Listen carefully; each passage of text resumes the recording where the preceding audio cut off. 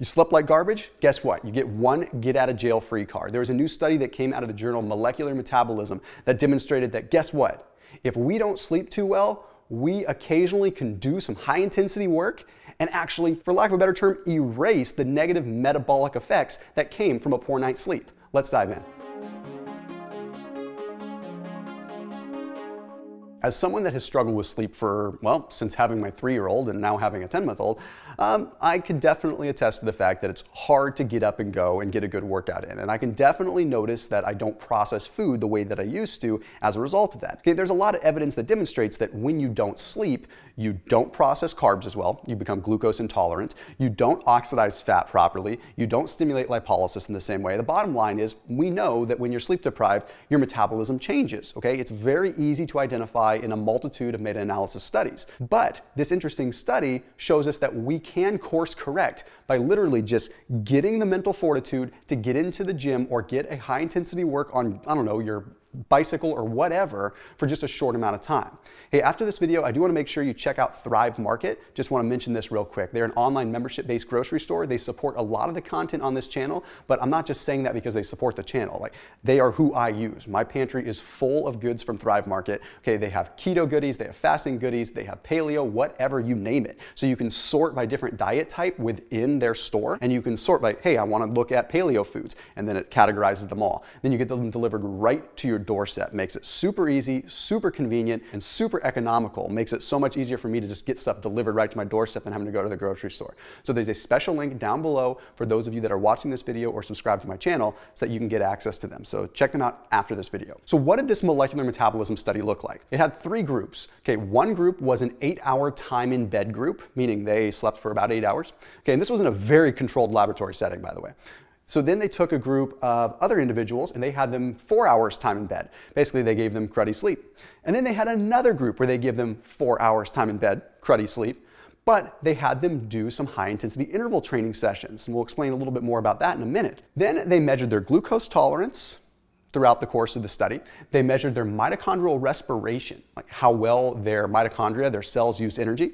And then they also measured their sarcoplasmic protein synthesis, how well they recovered and built muscle. So when they look at the high intensity interval training group, all they had them do was 10 times 60-second intervals 3 times per week. It wasn't anything crazy, okay?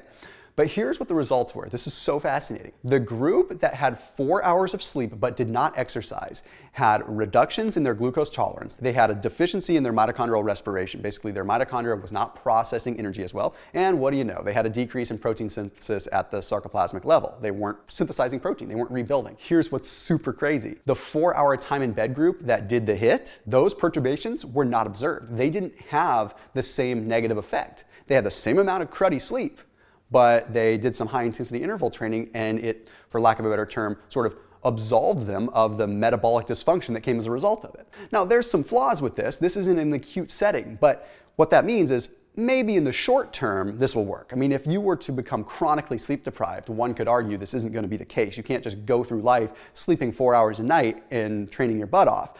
But on the off chance that you don't sleep very well, then you wake up in the morning and rather than saying, I didn't sleep well, this is gonna suck, I'm just gonna have to deal with the cruddy metabolism that comes along with it. If it's a little bit of a one-off situation, you can go and you can gather that mental fortitude and go and do 10 rounds of 60 seconds of HIIT and kind of erase the negative effect of that cruddy sleep. Okay, and if you look at kind of like dive into the research, you see that GLUT4 mRNA expression had changed. Basically, the point is it does allude to the fact that if this were to continue on, you wouldn't have the same benefit. Okay. Now, when it comes down to sleep, just so that you do know, I used to always kind of trip up about the fact that if I lose sleep, I'm never getting it back. There was also a study that was published out of Penn State that did a really interesting thing, and they did find that if you make up sleep on the weekends, even a couple hours, you actually do erase some of the negative effect. You don't necessarily erase all of it, but you get some of that sleep back. Okay, it's kind of interesting. It just has to happen within like a couple week period. So I can't tell you how many times I would lay in bed not being able to sleep, frustrated because I figured the next day was going to be a complete waste because my metabolism would be screwed, and figured that, well, this is just got to chalk it up to taking some time off my life, right? Now I can sleep a little bit easier knowing that if I do have one night of poor sleep, I can work out in a specific fashion the next day and actually change how my metabolism is affected. Really quick, before I wrap up this video, let's dive into a little biochemistry in terms of glucose tolerance and how this works with HIIT, because it's pretty fascinating. You see, the Journal of Medicine and Science in Sports and Exercise took a look at two groups. They took a look at a group that already had defective glucose tolerance. They didn't process glucose well. Maybe they were sick, maybe they were tired, whatever. They just were defective with glucose tolerance. Then they took a healthy group, okay? And they had them both do either high intensity interval training or medium intensity continuous training. Here's what's intriguing though. Okay, both groups, both the defective glucose tolerant group and the regular healthy group, saw the same change from the HIIT. They saw the same change from high intensity interval training, meaning even when they were sleep deprived or even when they were defective glucose tolerance, they saw benefits in insulin resistance, they saw benefits in glucose tolerance, and they saw benefits in myocardial triglyceride levels, which shows that, okay, it doesn't really matter. If you're doing hard work, you get this benefit here. However, with the medium intensity group, only the healthy group saw benefit. So that's what's kind of interesting. If you are sleep deprived and you go through sort of a, I don't know, just a half-assed workout, you end up with, well, no result out of it. You might as well have just not worked out. But if you're sleep deprived and you go and do high intensity work, then you get the benefit. It's almost like the universe is rewarding you for doing something hard. I don't know much of life that comes to us easily if we're just kind of slacking off, right? Occasionally we have to do hard things. And it doesn't mean beat the crud out of your body, but it means mentally you have to gather that fortitude, which can be the toughest thing.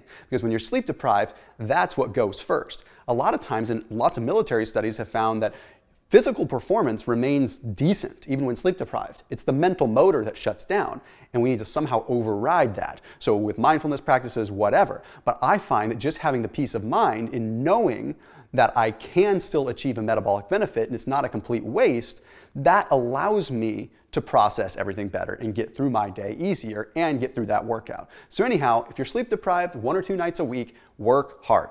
It's not the advice you want to hear, but at least there's some data to back it up. We'll see you tomorrow.